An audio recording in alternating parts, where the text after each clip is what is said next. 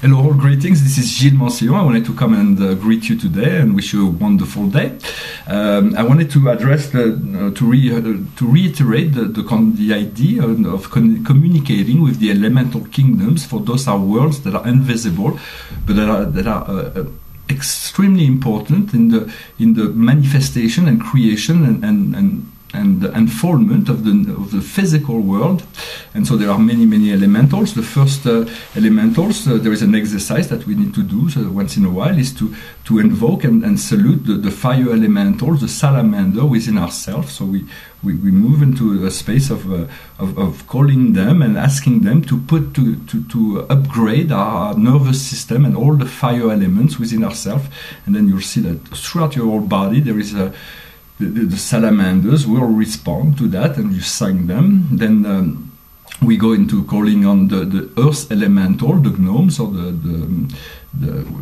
which are the workers, the builders, and so if you have any health issues or anything like that, you may ask them to help you, to assist you in rebuilding all those systems that may be somewhat weakened within your body. And so you'll see they'll just come, and if you have your vision center is open, you will see when the guys start to work, and they all come and they start to work, and so you thank them for the work they're doing.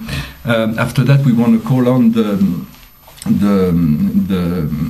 sylphs, the air elementals, and they're all over the skies, but they're also within our body, to ask them to fill all the spaces between the atoms within our body with white light. And we thank them. Then we call on the Ondine, the water elementals, for they are everywhere as well. They are the cleaning crews, so to speak. And so our body is made of 70% of liquid water, and so we want to continue to upgrade all those hydraulic system within ourselves. And so the Ondine will upgrade that, will clean that, will evacuate, if possible, all those things that are preventing us from finding this true clarity in all because our blood system is really what the energy that runs through our blood is really what's so essential to our emotional perception or sensitivity, so to speak. And so we thank the Ondine for helping us, assisting us in upgrading, elevating all the water element within our body, and we thank them. For there are all kinds of other elementals.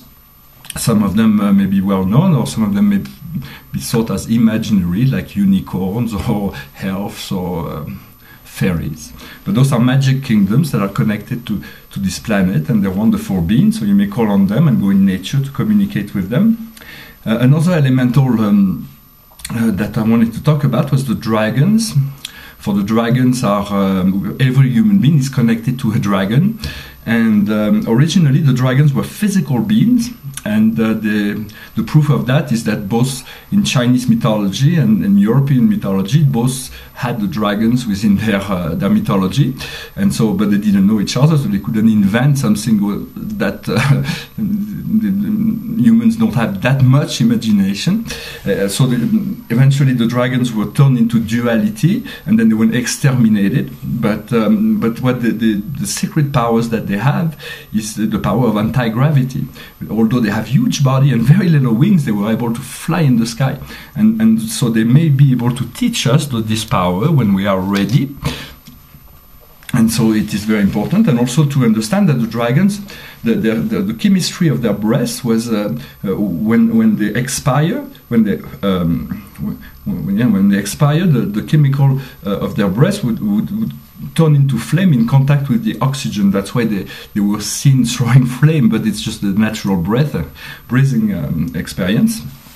And so we want to thank our dragon. We want to call on them. They are a six-dimensional being. They're the guardian of the secret fire. And so we want to make contact, if possible, with our dragon to make friend with that energy. Well, I hope this message was of interest to you. I hope you will be able to develop your vision, your understanding, your relationship to all those invisible magic kingdoms, natural kingdoms. The card of the day is life purpose. So understand why you're here, what's the meaning of life, what's the sense of life, and so it is quite different for each and every one of us. But once we discover that, we are able to find a sense of purpose that guide us to a higher sense of fulfillment, because we know that we are fulfilling what we came here to do. And so this is essentially what life purpose is very, very important to understand why we came here. I'm going to finish with a little song. It's a song that was taken over by the world of sport, but it's a song that has nothing to do with sport. It's about conquering the ego, conquering the challenges of human life, and to conquer all those challenges. It's called We Are the Champions. It's like this. I've paid my dues, time after time. I've done my sentence but committed no crime. And bad mistakes, I've made a few. I've had my share of sand kicked in my face, but I have come through.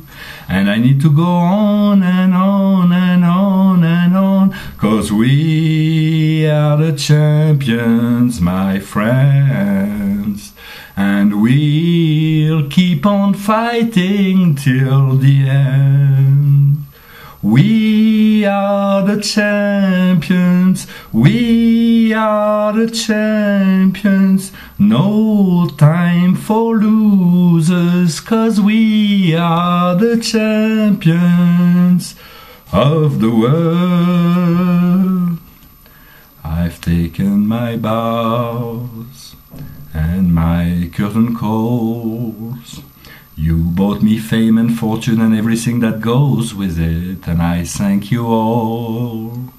But it's been no bed of roses, no pleasure cruise. I consider it a challenge before the whole human race, and I ain't gonna lose.